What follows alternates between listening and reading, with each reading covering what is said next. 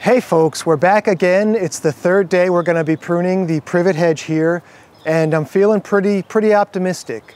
Last night the temperature went down. I could almost be wearing a sweatshirt today, and you may see some clips where I have a sweatshirt on. Be careful if you've got like a little branch that's like the size of a pinky or smaller. Don't leave a bunch of stubs sticking out from the hedge that are going to catch someone in the eye.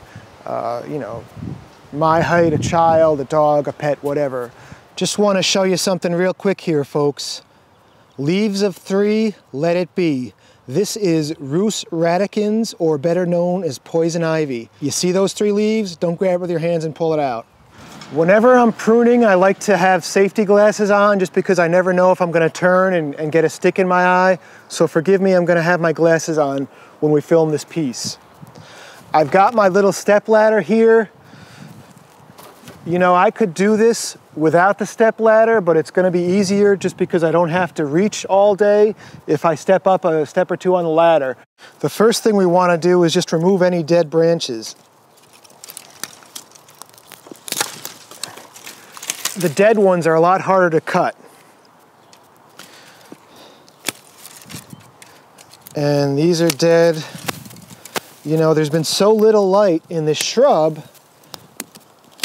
that the branches just die because they can't get any light, they can't get any energy. And then this one's dead too, but this one's a little bit too big. I always keep my Felco 600 in my back pocket so I can just bring it out.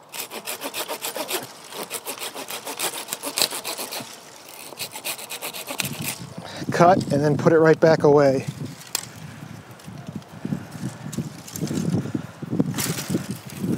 You see this? This one's dead too.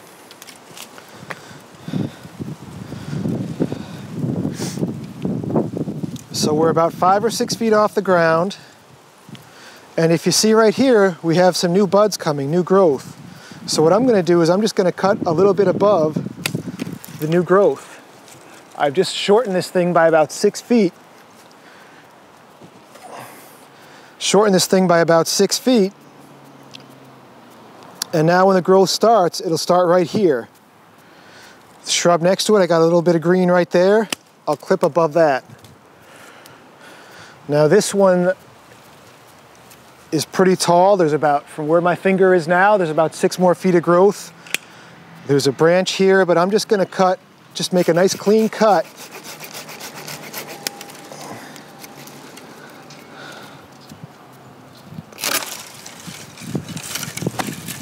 So there's about 6 feet of growth I'm taking off now. And this clean cut will heal over in time. And what you'll notice is you'll see more buds. Because we cut the branch, more buds will develop farther down. These branches were so long that all the new growth is coming way up top.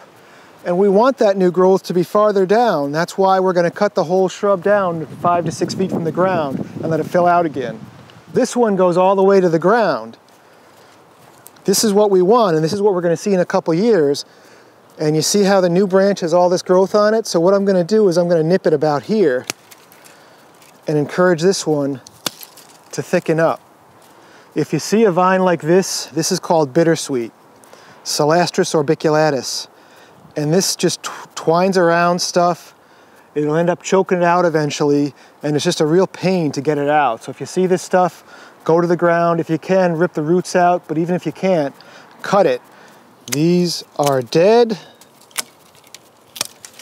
So what we're gonna do today is just start at one end or the middle or wherever and just work our way down and clean it out, and it's gonna end up looking like this.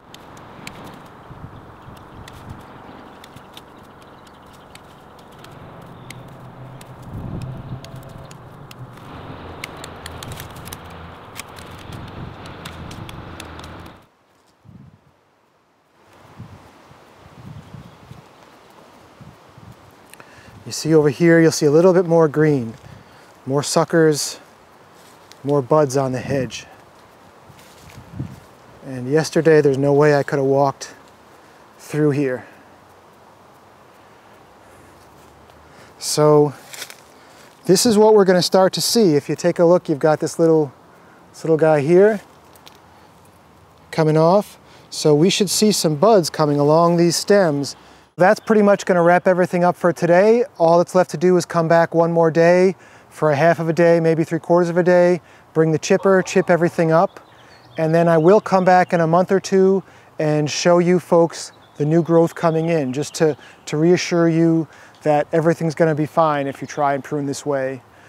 One thing I may not have mentioned is the only time you really want to prune a privet this heavy is early spring. That's when plants are going to be really looking to grow anyways, so you get the maximum opportunity for more growth to come.